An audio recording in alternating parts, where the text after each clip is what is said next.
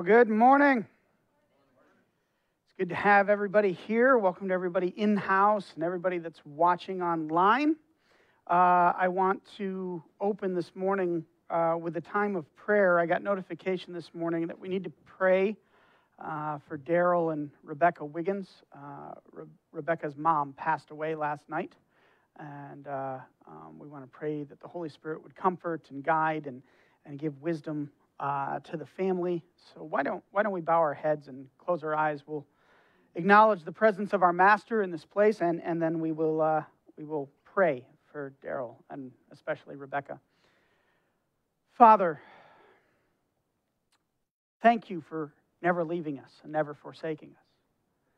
God, we thank you in Jesus' name for the gift of Jesus Christ. We thank you because you have been so good to us and you've blessed us so richly. And some of our family is grieving over the loss of their family. And we ask, Father, that you would comfort them, that you would minister to this time of loss. I understand it to be the first close family member lost on that side of the family. And Lord, we understand the pain. We understand the grief. And we just ask you to dry every tear. We ask you to bring back great memories. We ask you to bond family together, heal old rifts. Father, in Jesus' name, may your word, your gospel be ministered to those that don't know you in this time of hurting, and may those who do be uplifted and encouraged because of your goodness. Tend to Rebecca's weeping heart this morning, I pray. Give Daryl the wisdom to be a good husbandly comforter.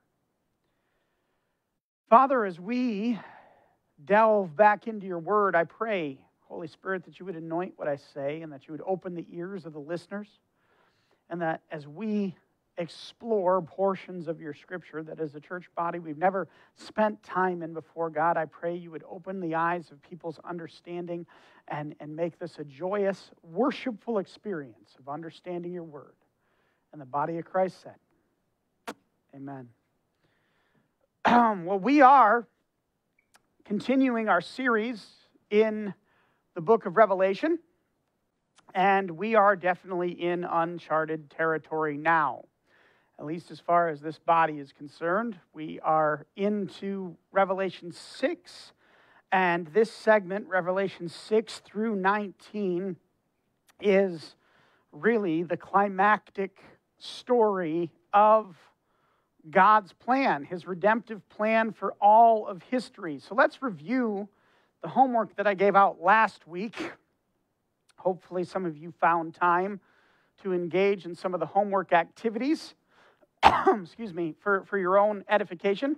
I reassigned the reading of Daniel chapter 9, and I said go back through our 2 sessions on the 70 weeks of Daniel. I did a post for everybody who didn't get a chance to do that in both of the local TC group and the broader national, international discipleship group, what you want to call it, where those links are readily available to you, 2 sessions on YouTube. And then just familiarize yourself and outline the 70 weeks of Daniel, Daniel 9, 24 through 27. That's one of the most important prophetic pieces of Scripture anywhere in your Bible, and it is something that you want to have a working familiarity with, despite the fact that you may need to go through the information a few times to really grasp it.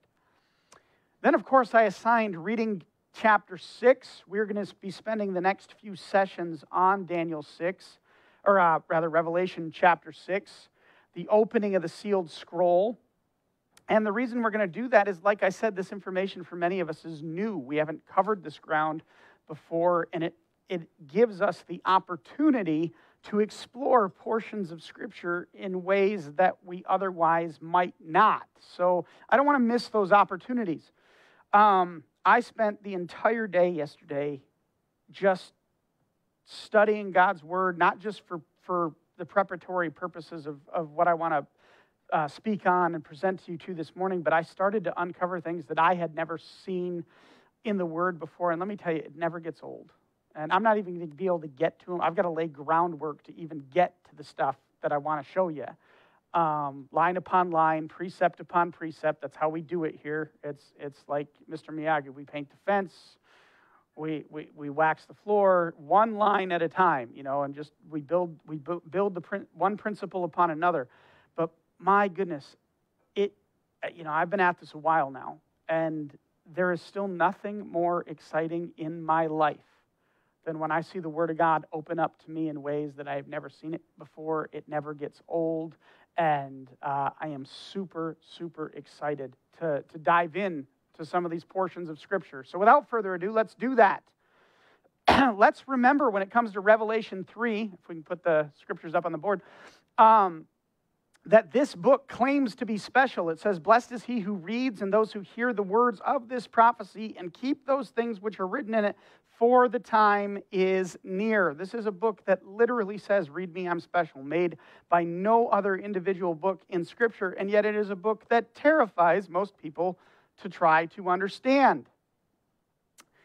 We have been dealing with this subject called eschatology, the study of last things, for quite a while, and we've got a long way to go. And I just like to review topics from time to time. Hermeneutics is your theory of interpretation, is all that big fancy theological word means.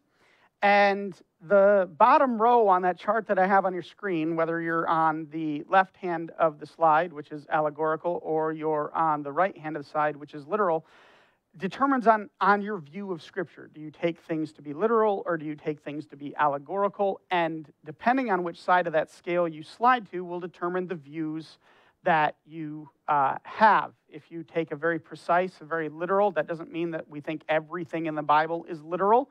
The Bible actually has over 200 different metaphoric types of speech in it. We recognize it, but we mean we handle the text very precisely. That leads to the view of a pre-tribulational rapture, a premillennial stance that Jesus has not returned and the millennial reign of Christ hasn't returned yet. And the further you slide on that chart, you will either wind up being post-millennial or amillennial. Amillennial, of course, being like atheistic or agnostic. There is no millennium. It's all metaphorical, and we've covered those views in different sessions. I need not go into more detail there. Revelation 1:19 is really the outline of the book. Jesus, in his vision to John, tells John, "Write the things which you have seen," which is the vision he just saw of Christ in chapter 1. "And the things which are," which becomes the 7 letters to 7 churches, comprising chapters 2 and 3 of the book.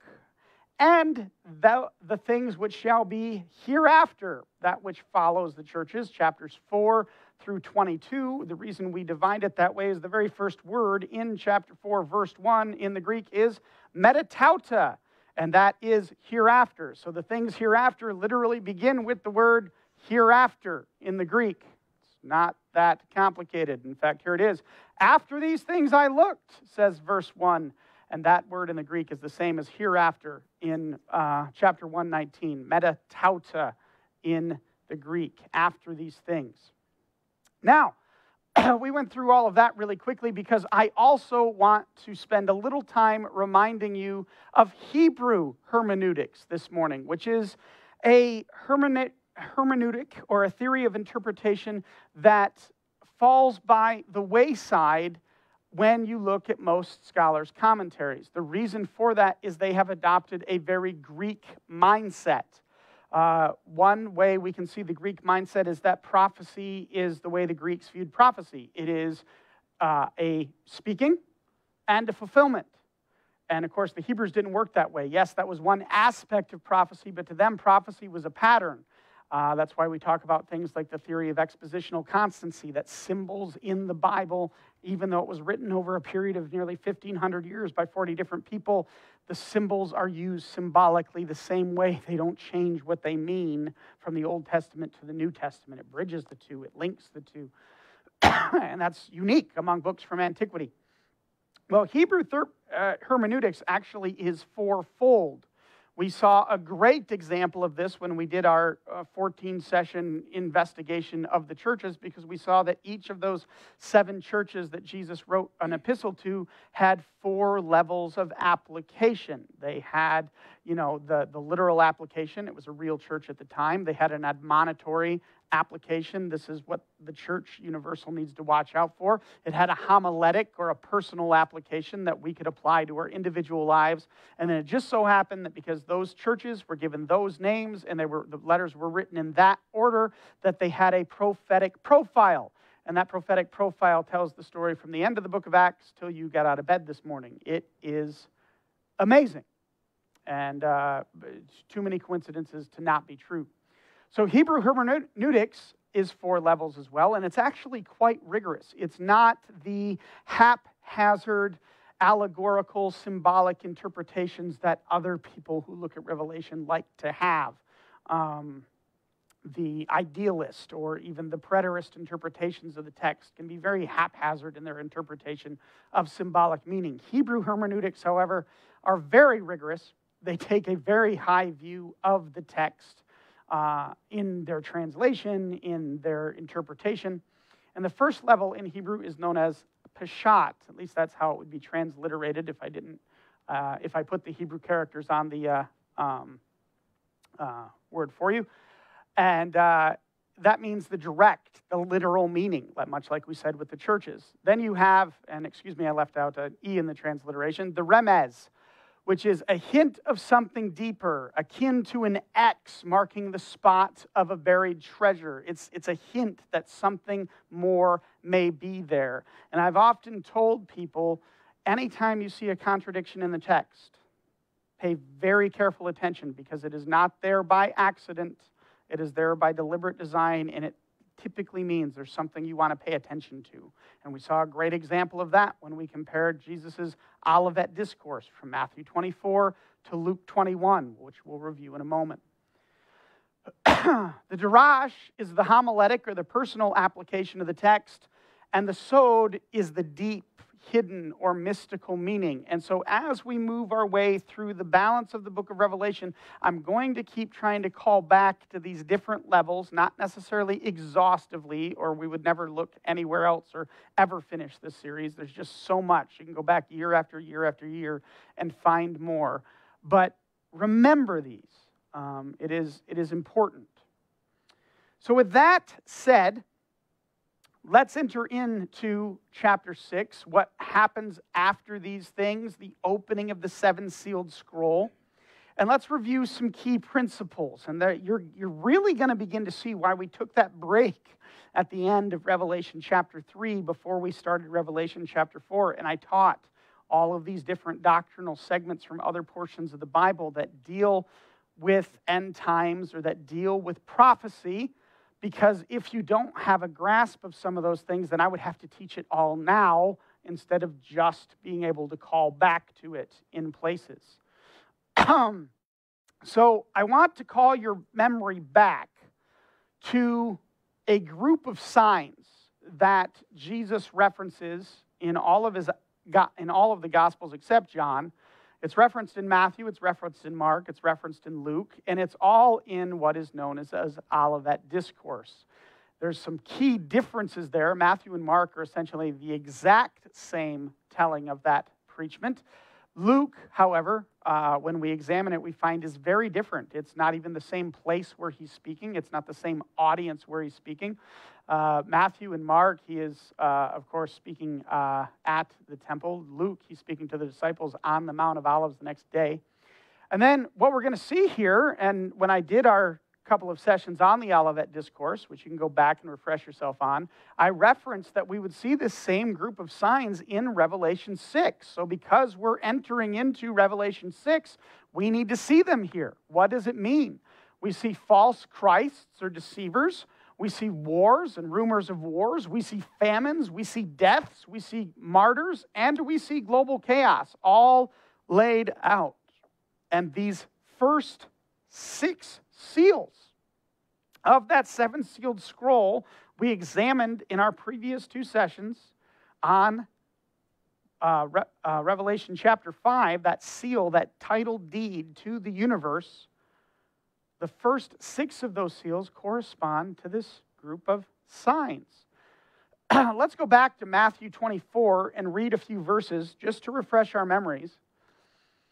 It says, and Jesus answered and said to them, take heed that no one deceives you, for many will come in my name, saying, I am the Christ, and will deceive many. And you will hear of wars and rumors of wars. See that you are not troubled, for all these things must come to pass, but the end is not yet. I want to put that in your mind because we're dealing with the opening chapters. In a sense, what we are dealing with is the beginning of the end, but it's not yet the end. Okay? And we're going to be presenting you with some information that is even going to run contrary, because we always do, it's kind of my thing, is going to run a bit contrary to what other futurist premillennial scholars would teach, because they like to teach that as soon as the first seal is opened, the beginning of the 7-year tribulation has to start right then. I'm going to posit something a little bit different that makes a little bit more sense. I'm not going to be dogmatic about it because, hey, we don't know, but we're going to put forth a slightly different model that I think everybody's going to find helpful. It certainly is opening my eyes in a lot of places. But that's just a hint at what's to come. Matthew 24, 7 through 9 says, for nation will rise against nation and kingdom against kingdom, and there will be famines, pestilences, earthquakes in various places. Today they're trying to blame that on climate change. I'm going to blame it on prophecy. All these are the beginnings of sorrows, he says. And see, that is very key because that is where Jesus names this group of what we could essentially call non-signs. Why do I call them non-signs? Because Jesus just said they're not the end. They're signs that you're close, but they're not the actual signs that my impending return is going to happen just yet. He says these are the beginning of sorrows. Now, I want you to pay very close attention to that then that comes after that on your screen. It says, then they will deliver you up to tribulation and kill you, and you will be hated by all nations for my name's sake. That's Matthew's approach. This is the distinction that I would even venture to say that 95%, maybe 99% of all eschatological scholars and commentators who try to talk about Bible prophecy miss. Why do I say that? Because I only know of one that gets it right. And that's the man that taught me. But they miss this one tiny little difference between Matthew 24 and Luke 21. So let's jump to Luke 21, verse 8. It says, and he said, take heed that you may not be deceived, for many will come in my name, saying, I am he, and the time has drawn near. Therefore, do not go down after them. It sounds like it's the same preaching, but at a different Gospels version of it. Matthew recorded it one way, Luke recorded it the other way. It's the same stuff. We don't have to pay attention to differences. We just need to harmonize the Gospels. No, let's take a high view of the text. Let's assume that God says what he means and means what he says. It says, but when you hear of wars and commotions, do not be terrified, for these things must come to pass first, but the end will not come immediately. Same phraseology. But when you hear of wars and commotions, do not be terrified, for these things must come to pass first, but then the end will not come immediately. Then he said to them, nation will rise against nation, and kingdom against kingdom, and there will be great earthquakes in various places, and famines and pestilences, and there will be fearful sights and great signs from heaven. Pay careful attention to Luke 21:12. But before all these things, they will lay their hands on you and persecute you, deliver up to the synagogues and prisons, and be brought before kings and rulers for my name's sake. Well, Matthew said after these things, then these things will happen.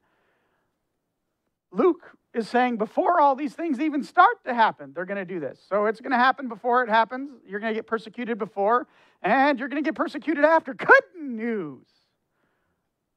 You're going to get persecuted 2 times. In fact, what is a very confusing point to many scholars is Luke 21:32 says, "Assuredly I say to you, this generation will by no means pass away till all things take place." Assuredly I say to you, this generation will by no means pass away till all things take place. Matthew 24:34. It causes a problem because Matthew 24 says this generation, meaning the generation that sees two things, the abomination of desolation, Matthew 24 goes on to talk about, and the great tribulation. But oddly, Luke 21 talks about the destruction of the temple. And scholars get really confused because how could the same generation that saw the destruction of the temple see the great tribulation when the destruction of the temple happened in 70 AD and futurists say, like us, say the great tribulation hasn't happened yet, it's yet future. Well, obviously the generation that saw the destruction of the temple under Titus Vespasian has been a worm buffet for a long time now. How do we get there? Two different audiences, two different preachments, two different purposes.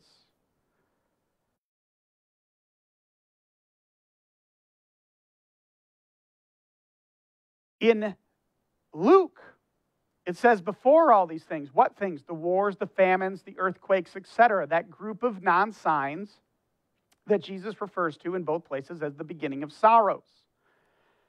That's one generation because they'll be persecuted before those things, and that's the generation that saw the fall of Jerusalem in 70 AD. Matthew goes on to say, then after these things, or then you will be persecuted after you see this group of non-signs, and he warns about the abomination of desolation, and he warns about a period of tribulation that comes upon the earth that will be unlike any time that has ever happened to any nation ever before it. And he says, this generation surely will not pass away to the coming of the Son of Man. Comes. Two different generations.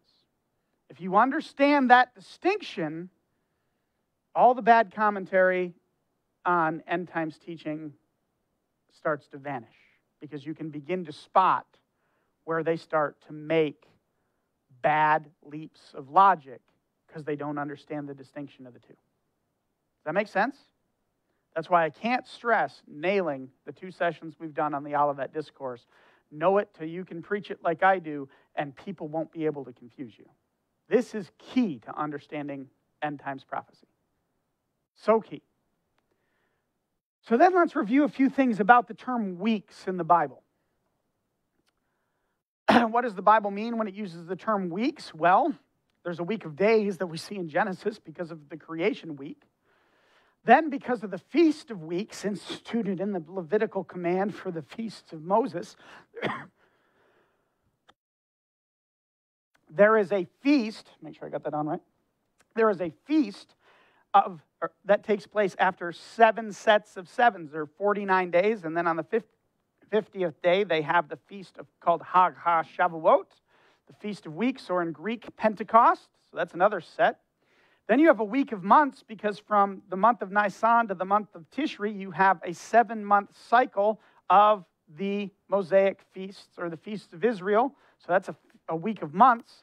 And then Leviticus also establishes a week of years or 7 years equaling 1 week because that leads to a sabbatical rest for the land. In fact, there's even a series of 7s on that adds up to 49 and then 50, which is called the year of Jubilee. So when we get to the 70 weeks of Daniel, the point that I bring that up is in that prophecy, he's not talking about 7-day weeks. He is, in fact, talking about weeks of years. That's what the prophecy concerns. So Daniel 9:24 talks about the scope of the prophecy from the restoring of the land, or the command to go back and restore the land, to the coming of the Messiah. That's the scope. And that will take 69 weeks, or as Daniel puts it, 62 plus 7. And then we have an interval, a gap that takes place in verse 926. And that interval is implied in many places in the Scripture, up to and including when Jesus is sitting in the tabernacle, stands up to read from the great scroll of Isaiah, and stops at a comma. And that comma, of course, where Jesus chooses to stop is all about his first coming, What he leaves out from the verse in Isaiah is, and the day of the wrath of our God. He leaves that out in his first coming. And so far, that comma that Jesus chose to stop at when he quoted from the text and astonished everybody that was in there by saying, all of this has been fulfilled in your sight, that comma has lasted 2,000 years to date.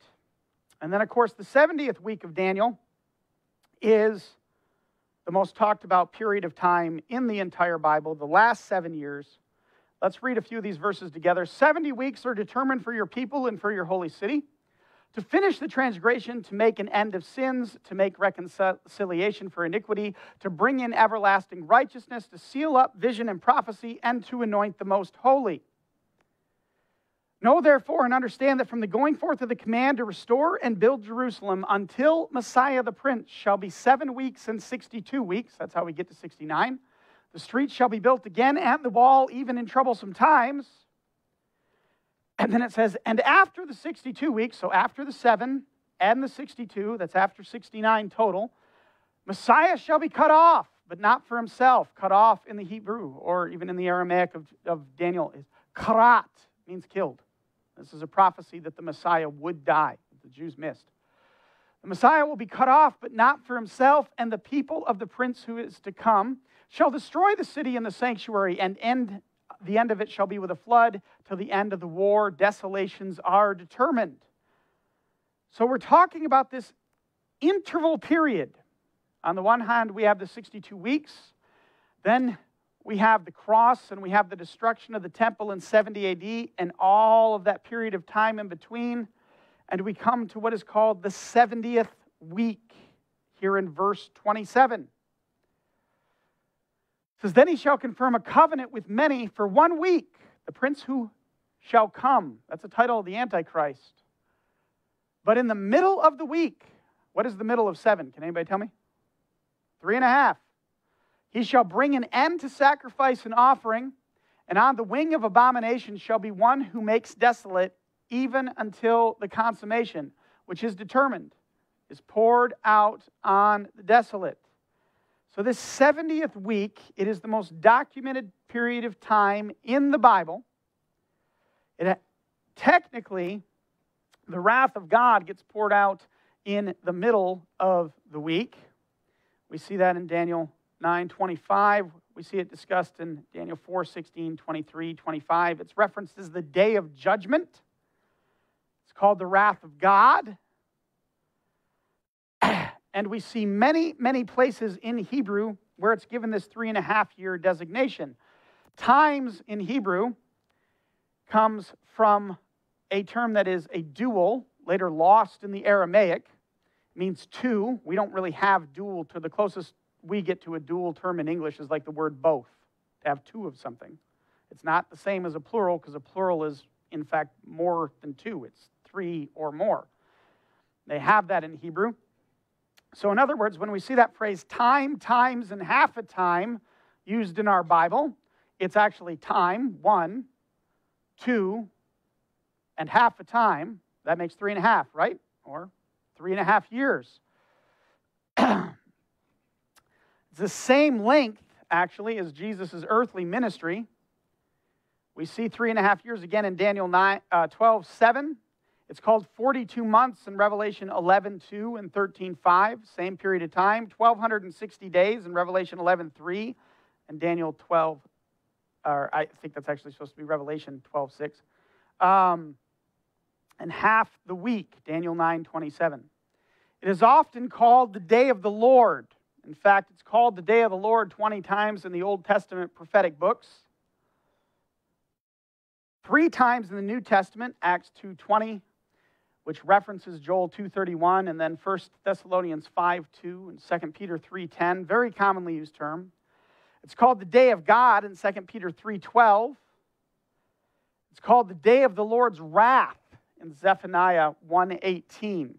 So you can see there's a lot. Why do we call it the most documented period of time in the entire Bible? Because it talks about it a lot, this phraseology called the day of the Lord.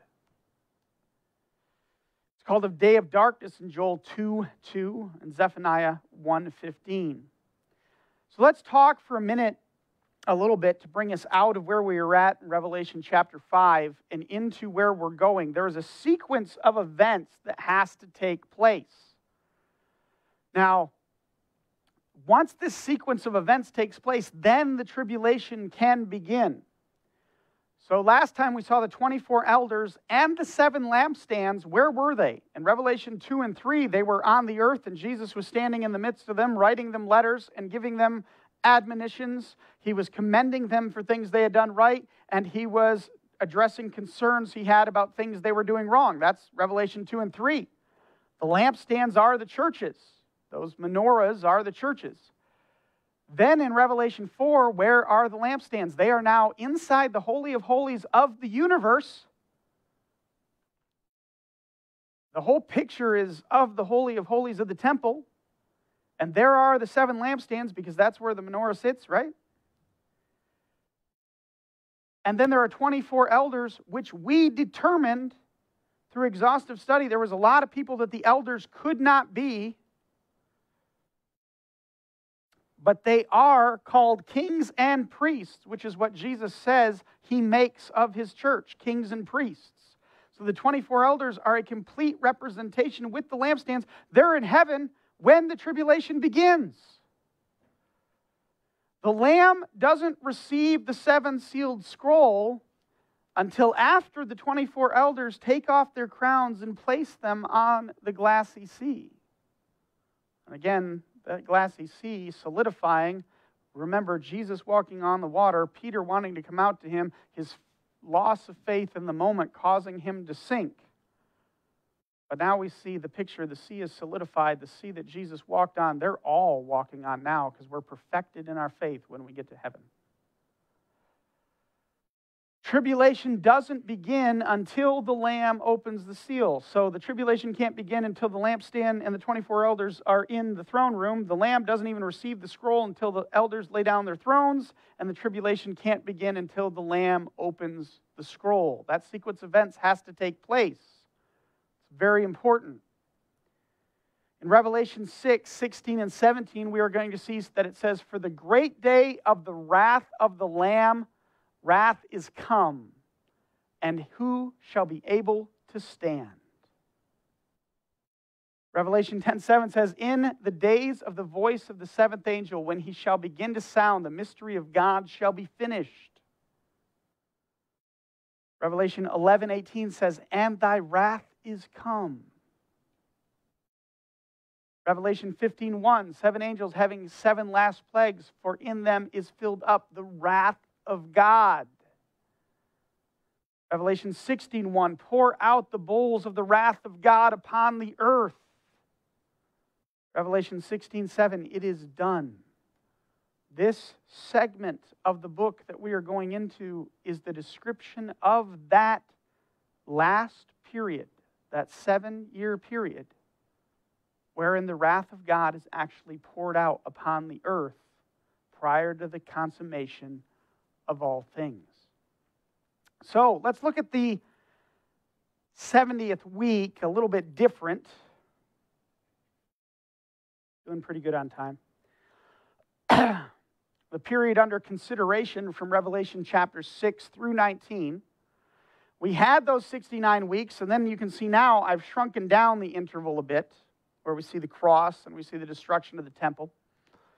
Then we have this period here of the 70 weeks, and that's described in detail in the next several chapters of the book that we are going to go through, the next 14 chapters.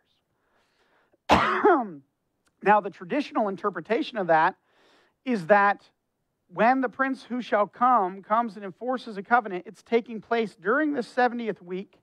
Somewhere in the middle, he erects this idol in the Holy of Holies of a reconstructed temple. We'll talk more about that later on. But at the 3.5 year, 42 month, 1,260 days, 3.5 years, that's when it happens. And then technically, even though most people reference it as the full 7-year period, and that's fine because this is the last week of Daniel, but the wrath of God is really poured out for those last 3.5 years. And then we have the second coming. Jesus returns. Why does he return? Because remember, Israel is going to look upon him whom they've pierced. They're going to recognize Christ as their Messiah and repent. And when they collectively repent as a nation for missing Jesus as their Messiah, that is the triggering event that causes Jesus to stand up off of the right-hand side of his Father's throne, because he's not seated on his throne right now. His throne is the throne of David and exists in Jerusalem. He's seated on his Father's throne, and when he comes down, he hits the Mount of Olives, he splits it in half, and returns to finish the battle. Now, Matthew 24, 21 and following speaks of this period known as the Great Tribulation. It says, "For then there will be great tribulation." Hey, that's why we call it never mind, you get it. "Such as has not been seen since the beginning of the world until this time. No, nor shall ever be. And unless those days were shortened, no flesh would be saved. But for the elect's sake, those days will be shortened." Jesus is referencing something that is talked about in Daniel 12:1. He says, "And at that time Michael shall stand up, the great prince who stands watch over the sons of your people. And there shall be a time of trouble such as never was since there was a nation, even to that time. And at that time your people shall be delivered, everyone who is found written in the book." Jeremiah 30 verse 7 is where we get another of this period's names that tells us that it's exclusively focused on Israel. "Alas, for that day is great, so that none is like it, and it is the time of Jacob's trouble." Jacob's other name, of course, is Israel, Isaac's son, Abraham's grandson. "But he shall be saved out of it." Now, Hosea 5:15 is a curious verse for an Old Testament verse. God speaking, he says, "I will return again to my place till they acknowledge their offense." First question you always ask yourself when you read this verse is, how can he return to his place unless he already left it? This is talking about Jesus returning to heaven. This is talking about the ascension, because he had already had to leave his place in order to return to it. Till they acknowledge their offense. What offense? Not acknowledging Christ as the Messiah. "Then they will seek my face. In their affliction, they will earnestly seek me." The judgments that are being poured on Israel during this time are so that Israel will repent of the sin of not acknowledging Christ as the Messiah, so that he can return to the earth. This is the order of events as most pre-tribulational, premillennialist futurists would lay it out. At the end of the interval, we have the rapture, the harpazo, the catching away, the disappearance of everyone who is born again, the first fruits of a new creation in Jesus Christ. We go to meet him in the air. That's another whole study. If you have troubles with that, we've provided a 3-session lesson on the rapture for you.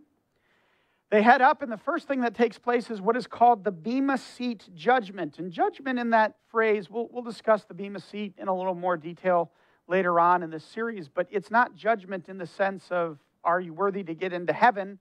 The worthy have already been caught up through the harpazo. This is the awards doled out. This is like the Academy Awards that people will actually want to tune into.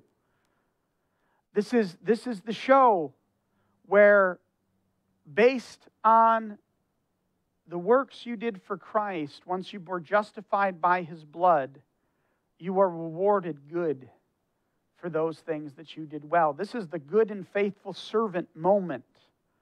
That takes place, and then after that is the marriage supper of the Lamb. Now, one of the things that is really key that we discuss here is when we did our rapture series, and even when we talked about this in our last 2 series on Revelation 5, we saw that it was that the contract, the Seaven Sealed Scroll, was really a marriage contract. It was a ketubah. That's the Hebrew term for a marriage contract. And Jesus is getting ready to redeem his bride in both roles that the Goel play in the Old Testament Levitical purpose. One role of the Goel is the kinsman redeemer. That's the Boaz from the story of Ruth, where he comes in and he redeems Naomi's land by taking Ruth as his wife and raising up an heir to Naomi's son, Ruth's husband. That's two Levitical laws in place there. It's the law of Levirate marriage, and it is the law of redemption of the land. And Boaz fulfills that because it was the nearest kinsman who had to be the one to fulfill that. But the other aspect of the Goel is as the avenger of blood. He was the nearer kinsman who had to avenge murder in those times. And we've talked about sanctuary cities and the role of the avenger, but we've also said that we need to look at Joshua and overlay Revelation on top of it, because Joshua is really a picture of Jesus dispossessing the kingdoms of this world and making them into the kingdoms of our God in Revelation. You can read those two books in tandem and see all kinds of parallels. But the marriage supper in a Jewish wedding ceremony is interesting. It lasts 7 days. We think you're tired of the marriage by the time the reception is over in an American wedding. Go home. We want to get to the wedding night. Leave us alone. No, it's a 7-day feast. And interestingly enough, I want to take you here real quickly, because a lot of people say, well, you're just pulling that from tradition. You're not actually getting that from the Bible. No, that 7-day wedding feast is actually in your Bible. I don't have it on a slide, but if you go to Genesis 29, and you start at verse 25, this is, of course, the story of Jacob getting married. And as we all know from the story, he wants to marry Rachel, but Rachel's father tricks him. And so it came to pass in the morning that, behold, it was Leah. Imagine you woke up in the morning after your wedding night and you found out, oh, that's not the girl I signed up for. And he said to Laban, what is this that you have done to me? Was it not for Rachel that I served you? Why then have you deceived me? And Laban said, it must not be done so in our country to give the younger before the firstborn. Pay attention to what he says in verse 27. I tell you what, fulfill her week, and we will give you this one also. He had to fulfill the week of the marriage supper for Leah before he could marry Rachel. The 7-day marriage supper is right there in Genesis 29:27. You can see it for yourself. We don't make this stuff up, my friends. So that's the typical situation. And as we just saw, just a little bit zoomed in on this slide, 3.5 years of false peace, 3.5 years of great tribulation with the abomination of desolation there in the middle. And then, of course, the second coming, and Satan is bound, and Jesus rules for 1,000 years. And then we get to the last parts of Revelation. So all of that said to say this, let's zoom in a little bit on the seven sealed scroll. What are the seven seals, and what happens when they are opened? That's what we're going to be looking at as we dive in to Revelation chapter 6's actual text after the break in the next session. So we have the seven sealed scroll, and what you're going to see is, again, we've discussed over and over that there's a very heptadic structure to the book of Revelation. 7 churches, 7 stars, 7 lampstands, 7 seals, 7 trumpets, 7 bowls, 7 thunders. There is a sequence here of sevens. But as we continue to work our way through chapter 6, chapter 7, chapter 8, chapter 9, chapter 10, 14, 15, and 16, what I want you to pay attention to is there's always 6, and then there's a break, and then we get to the 7th. So, for instance, we are going to see the first 6 seals opened in Revelation chapter 6. That's what Revelation chapter 6 is all about. But then there's this parenthesis, which is the entirety of chapter 7, where the book shifts and talks about something totally different. And then we get to chapter 8, and that is the opening of the 7th seal.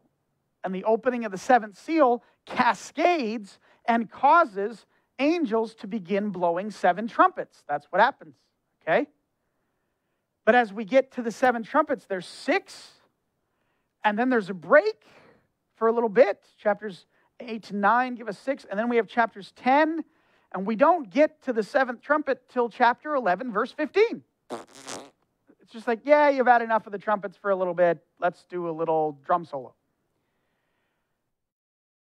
Then, after the 7 trumpets, we get to 7 bowls. And even in that, there is a slight little 1 or 2 verse parenthesis where it just takes a break before we get to the 7th bowl judgment.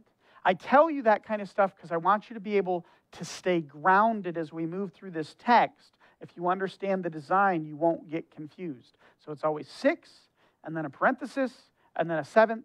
The 7th opens up the next 7, and then there's 6, and then the 7th opens up the next 7. I'm even going to give you a reason why this kind of happens, but I think I'll wait to do that into the beginning of the next session. So, let's zoom in a little bit closer and look at these first 7, the first 6 of the 7 seals. The first 4, anybody know what they are commonly referred to as? The first 4 seals? They're commonly referred to as the 4 horsemen of the apocalypse. Okay?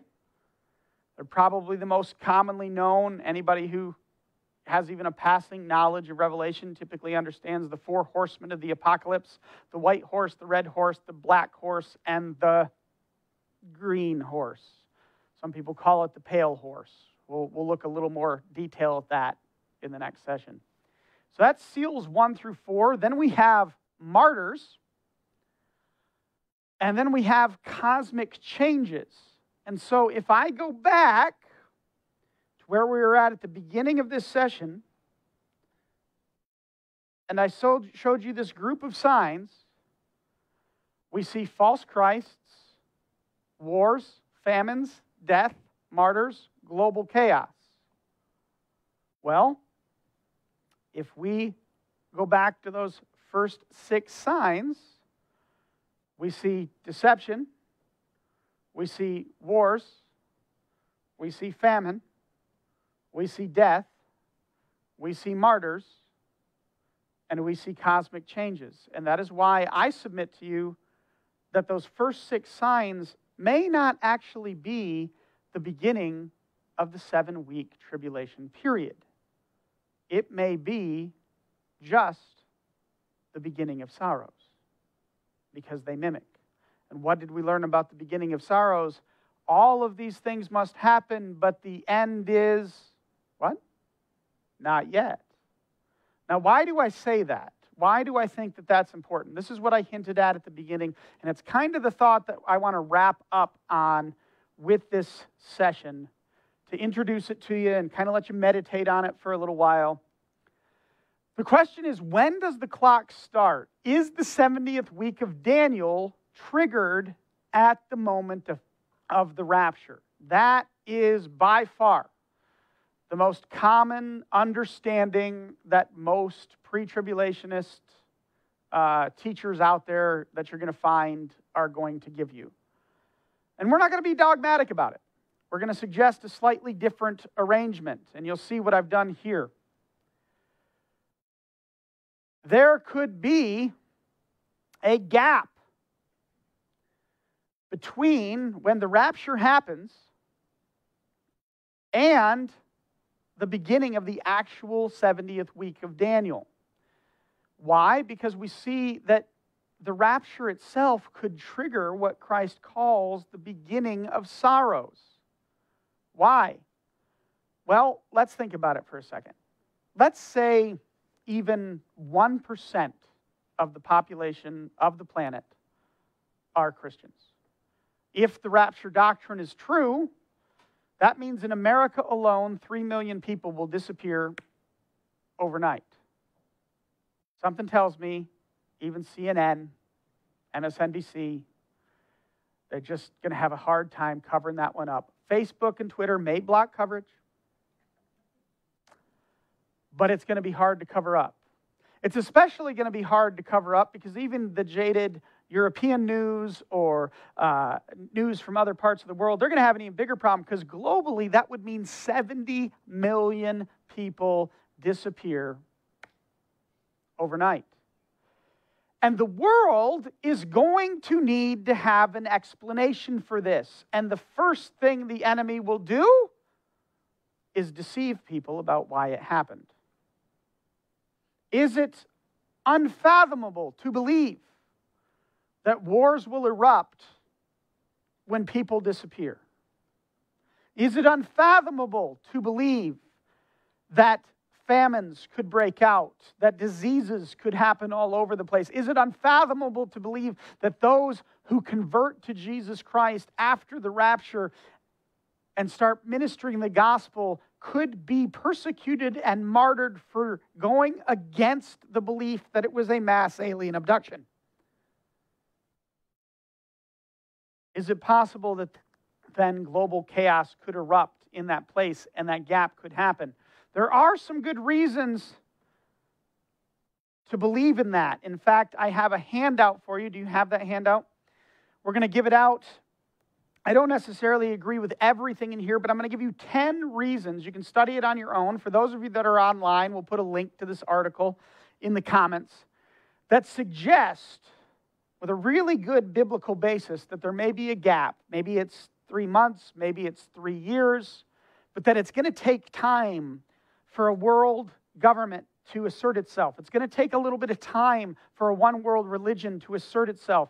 And maybe this gap between the rapture and the beginning of the actual tribulation could explain how that happens. I am certainly more comfortable with it. But to those who would say that it can't happen, I'm not going to be so dogmatic as to say that it all can't happen in 7 years.